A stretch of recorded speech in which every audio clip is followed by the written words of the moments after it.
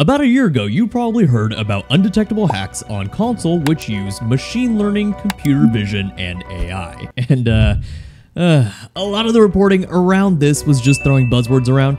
Machine learning is a subfield under artificial intelligence. Computer vision is a subfield under machine learning. It's not Skynet like a lot of articles make it seem.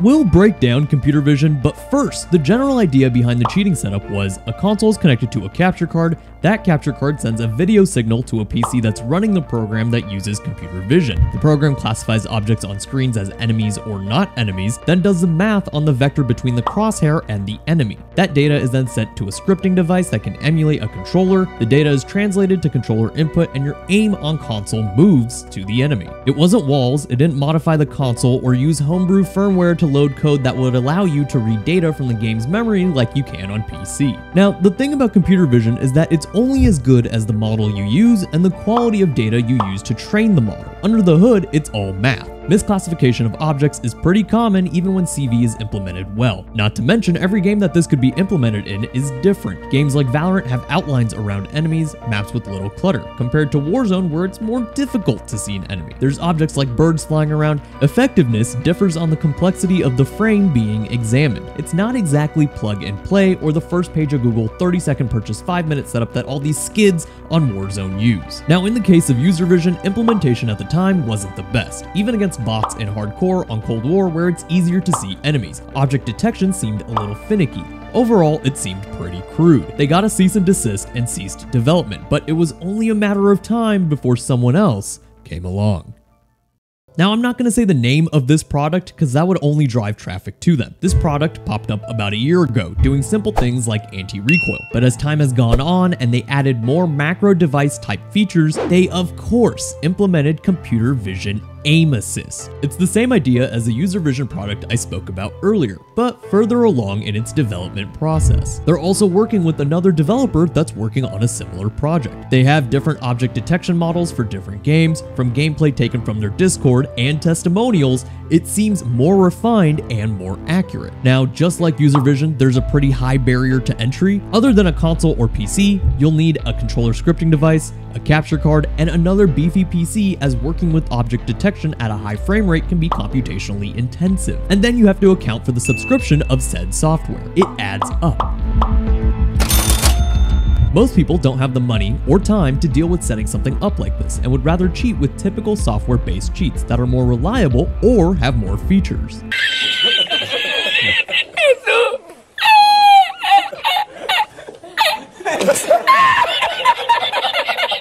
They only have 500 members in their Discord, and out of those, about 100 are actually subbed. So I wouldn't expect to see these users in your lobby.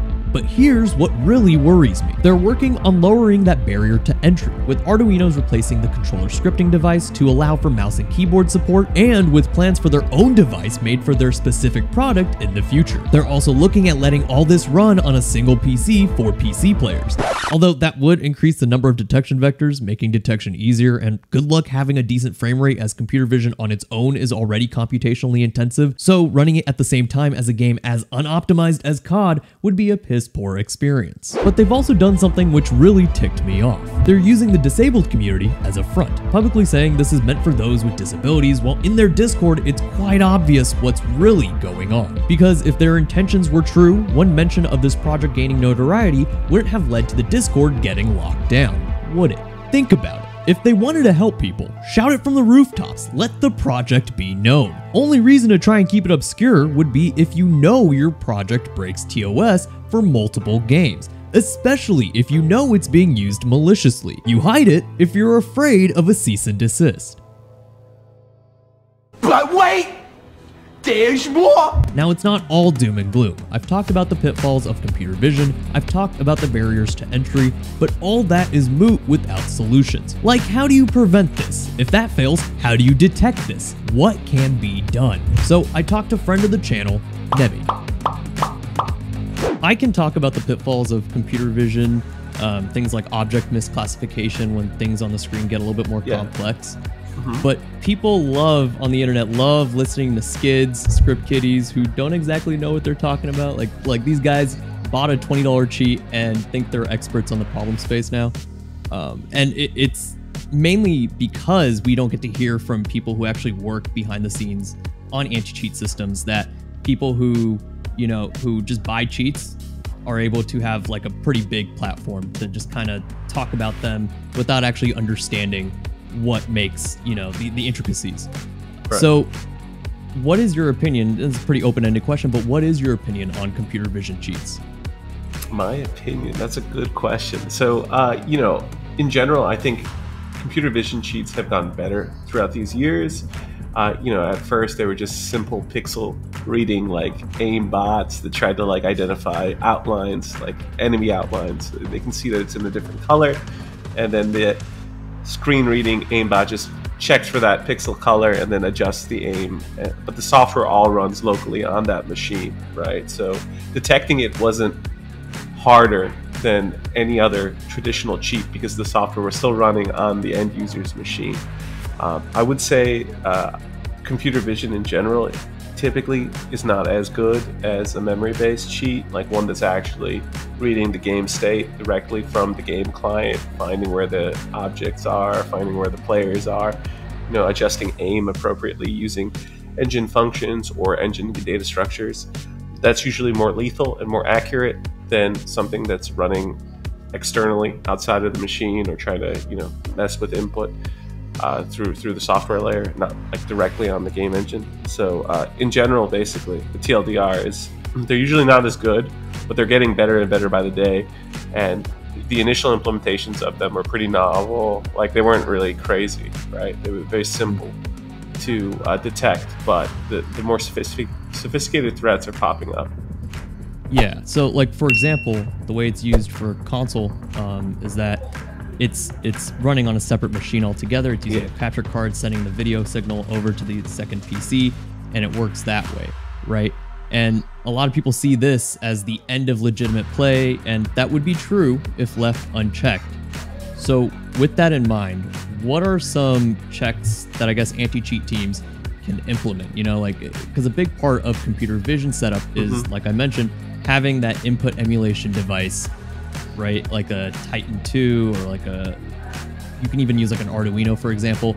I imagine closing down systems and tighter restrictions for things like controller licenses, maybe, especially on the console side. I imagine that would go a long way, but what are just some solutions that you can think of off the top of your head? Okay, so to detect these like more external cheats that are harder to run, not running on the system or, on the actual console itself in this case, I think, a lot of these devices have to talk to one another. There's usually some networking component. I think just checking traffic on the wire on the network may be useful for anti-cheats.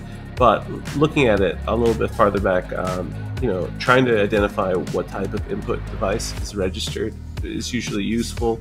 Like, hey, is this masquerading as an Xbox controller or a PlayStation controller? Is it actually an Arduino, right, behind the scenes?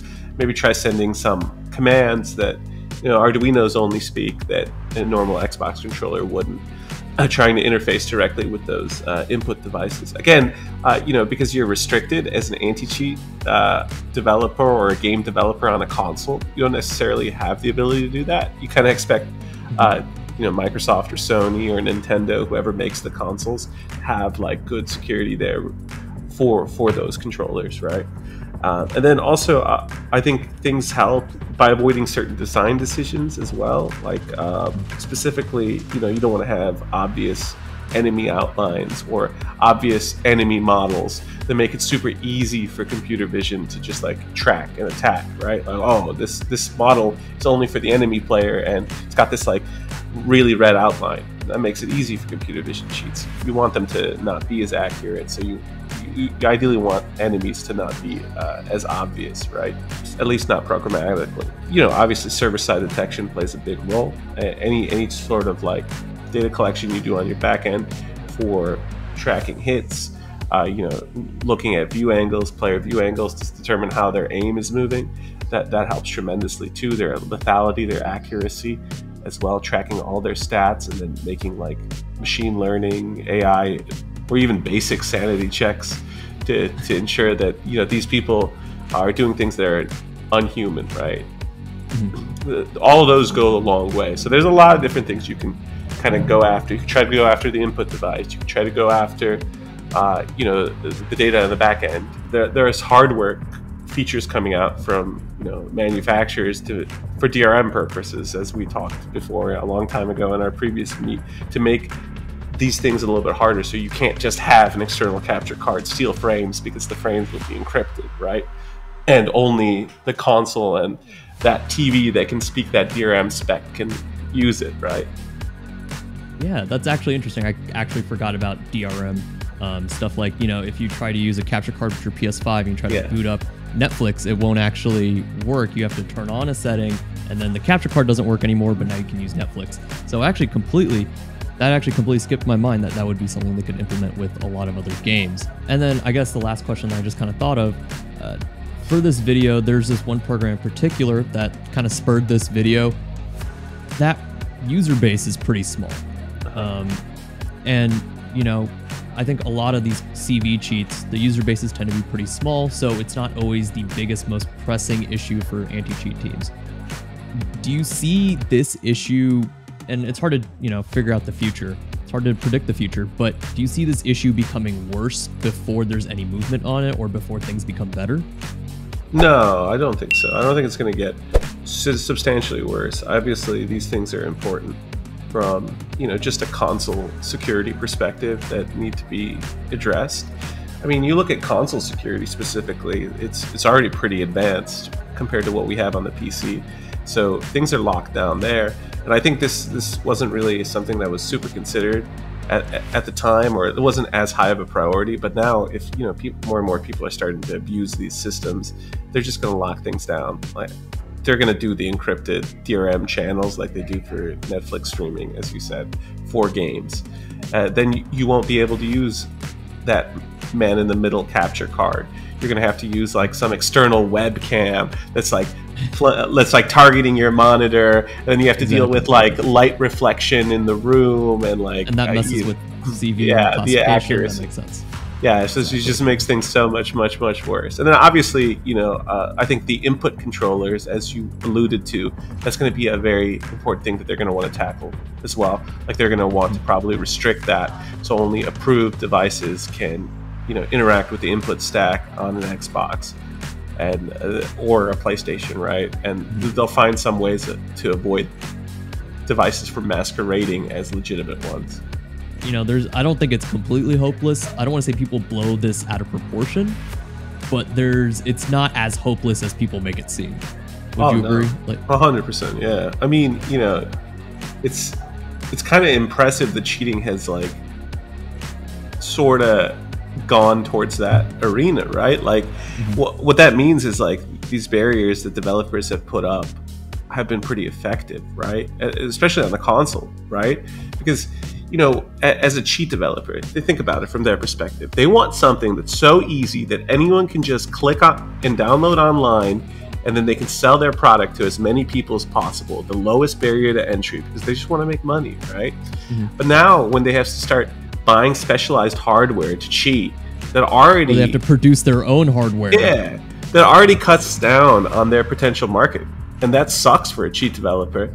Like, they would prefer not to do any of this stuff, I assume, unless they want to not make money, right? So, you know, the fact that we're already at this arena where people are starting to have to purchase specialized hardware, you know, these things cost a lot of money, that they have to be acquired through like random Alibaba, AliExpress vendors. It takes like months to get there unless it's seized at customs and all of that.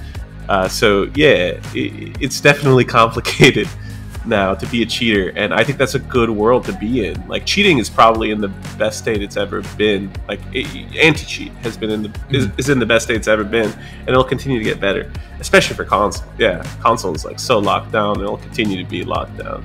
So hopefully that's shining some hope on a subject that comes off as hopeless, because there are viable solutions to countering cheats that use computer vision, like some of the ones that Nemi mentioned in the interview. To be honest, the word undetectable is thrown around more than the word ratio on Twitter. At this point, it's just used to get you to click.